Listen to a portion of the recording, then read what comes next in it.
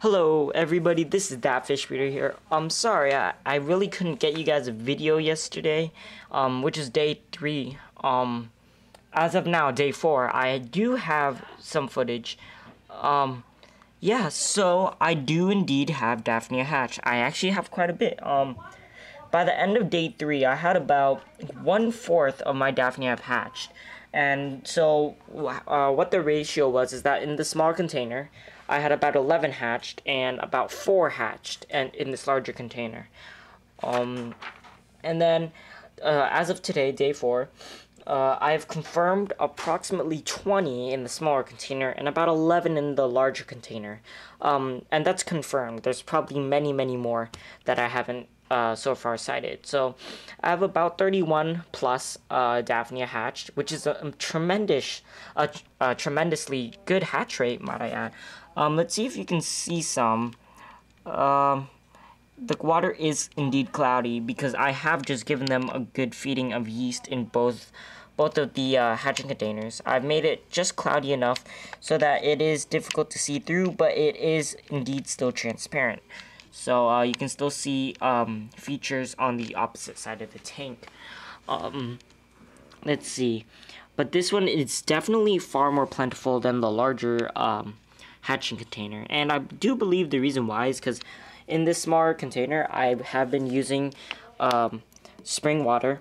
And the other one was aquarium water. And I do believe it has something to do with the purity of the water quality that does have to do with triggering the FFA, or I believe it's FFA? I'm not quite sure.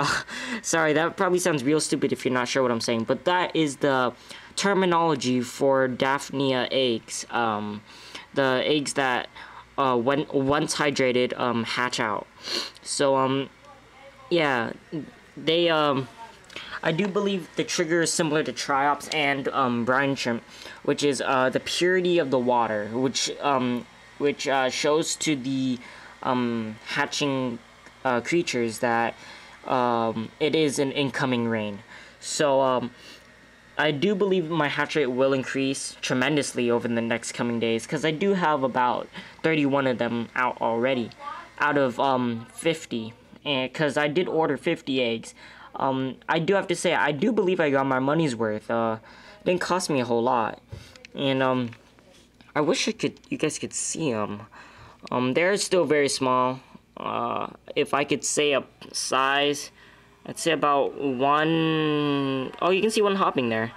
You could say about less than a millimeter. Possibly a millimeter. But at the largest. So some of them are definitely not at their adult size, still juveniles. I'll give them a couple more days. I'd say 4 or 5 more days until they reach adult size, and they will begin propagating their own. So you can see they do hop, and they are relatively fast. They actually swim very fast in comparison to the brine shrimp and triops that we have been well versed in on this channel. Those type of creatures do indeed actually swim in comparison to these animals' hopping nature, but I have to say that they do have a tremendous speed. I mean, look at how fast these guys swim. I do wish you guys could really see them, but there are a tremendous amount in this smaller tank.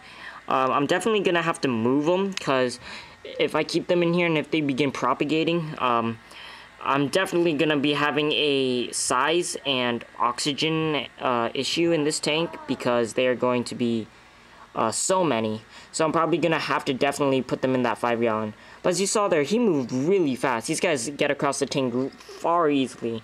So I'm definitely gonna have to transfer them. So right now what I'm feeding them is just your basic yeast. I have a lot more than just this. I keep it in the fridge, the rest. And I have about 4 ounces of fresh, actively dry yeast that I'm using here.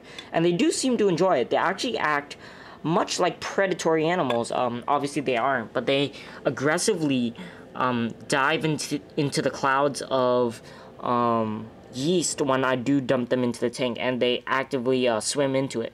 And since they are filter feeders, that is the way that they consume their prey, or you could call them prey, which is by they consume it by swimming into it, and that's why they move around so much, because with each step that they're taking, they are actively consuming more and more of the microorganisms in their environment. So it is really cool. It's like us, every time we take a step when we walk, we are consuming just a little bit of energy. We're getting a little bit of energy every time we walk, which is really unique, I have to say. And yeah, there are a lot in here. It may be difficult to see, and I really do apologize. It's not much easier to try to see them from the side. I'm sorry. It is still quite difficult, but they are in there, I assure you. There are about, I can see easily quite a few in here. You can see some of their structures, like their antennae, and you can kind of see their feature of kind of like a tail looking thing. I'm not quite sure, but they are really cool. I do have to admit, they are really exciting to watch. They don't seem to act much in the presence of each other. They don't seem to mind each other's presence. That's what I meant. But they do indeed enjoy feeding. That's for sure. They eat a lot. I fed them earlier this morning, and it is kind of later at the night right now, but they've already cleaned their tank, so I had to give them another feeding, or they'd probably starve tonight. So as far as I'm concerned, I'm probably going to be needing to have feedings twice a day to keep these guys growing, because I swear they eat a lot. They really are ravenous creatures.